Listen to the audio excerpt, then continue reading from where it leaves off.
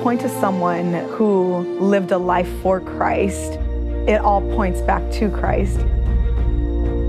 Pope John Paul II was very much a man of encounter, and I think that he's someone that we need to constantly look to in order to discover that in a new generation.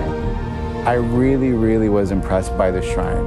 It really helped me enter into the magnitude and depth of everything he did. There's so much about John Paul that I don't know about. And there were all these stories and visits to numerous countries, and I just had no idea how much he accomplished in his papacy and in his life. The way he reached out to the youth, and his message at that time that really touched me was, do not be afraid. And in my life, I was just engulfed in fear. It really put some fire in me, some motivation, and he was really the main reason for my conversion back into the church.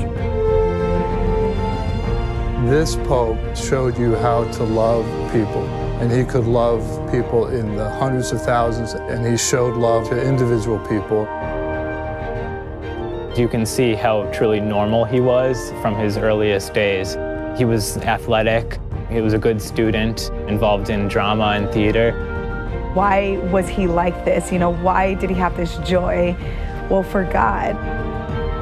You also get a sense of his spiritual nature and his mystic nature, and get to experience his first-class relic.